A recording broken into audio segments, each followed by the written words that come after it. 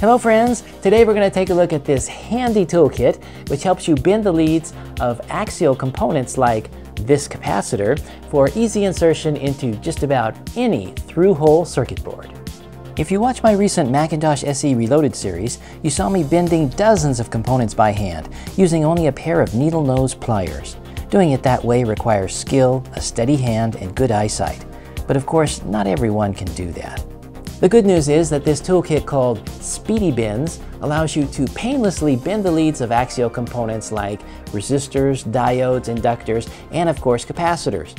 The numerous slots on each one of these tools, and on two of them both front and back, help you bend the leads to match nearly any PCB hole spacing.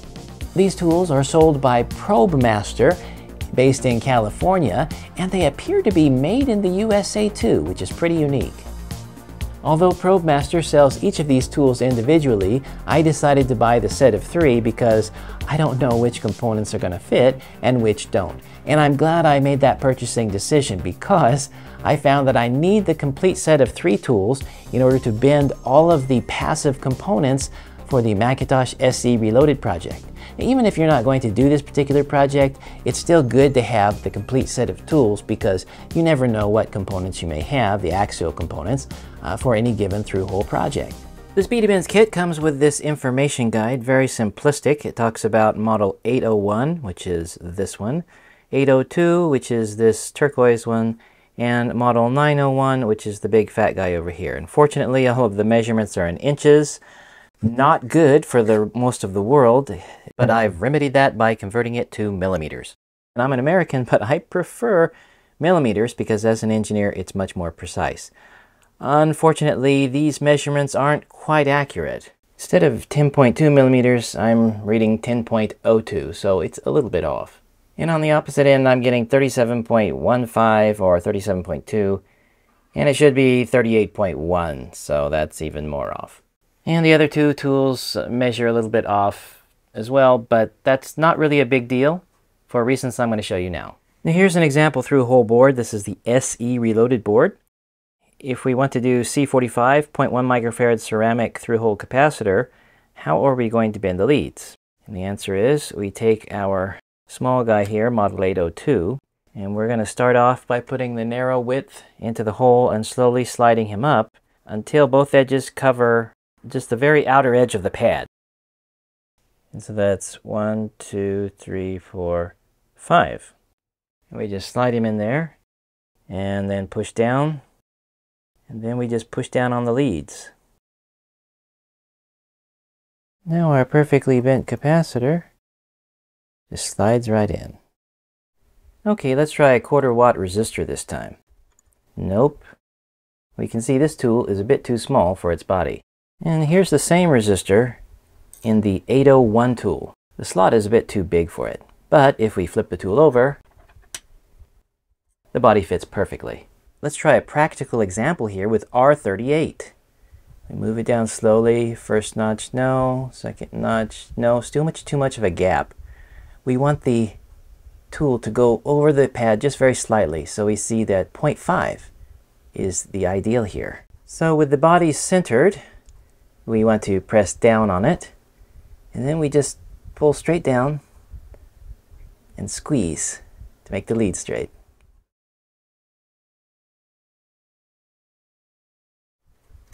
And another perfect fit. Okay, what about axial capacitors?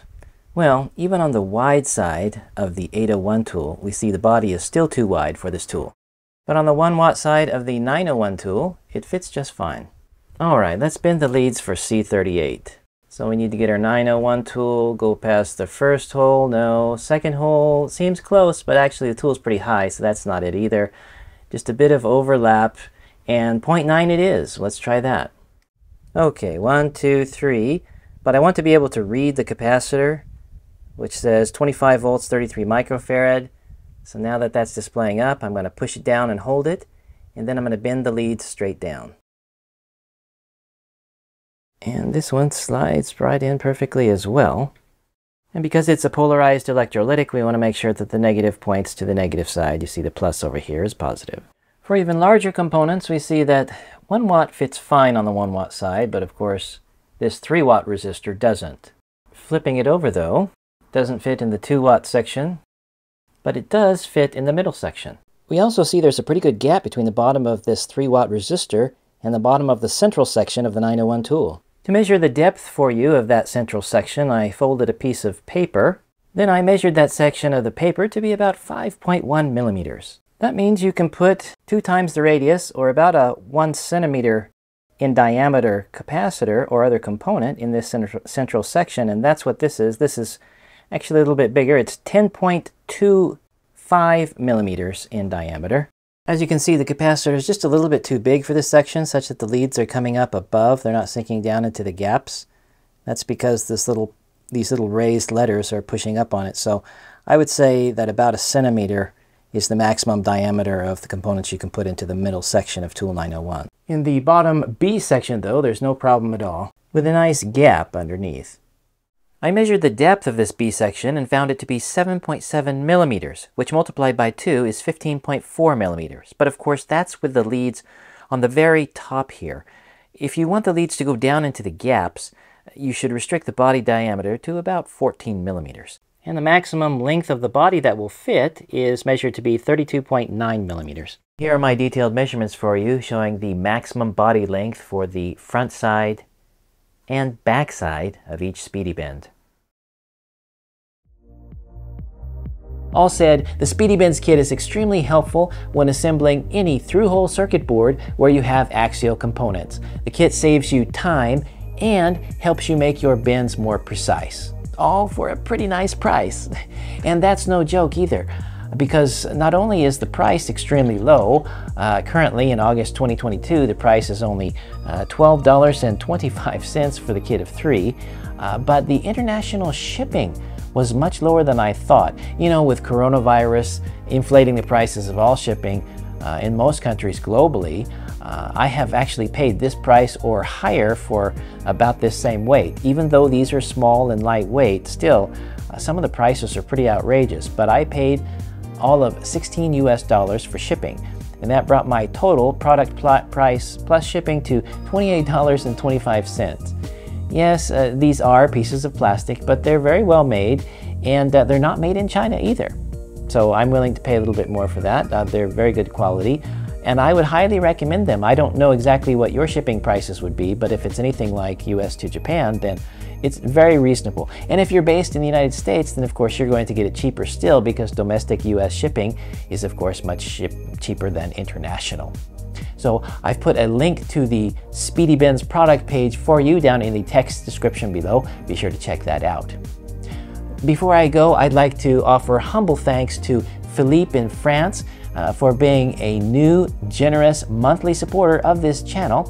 And as I mentioned at the end of my last video, Philippe is posting details of his SE Reloaded build. He's actually doing 2 at once over at the Tinker Different forum.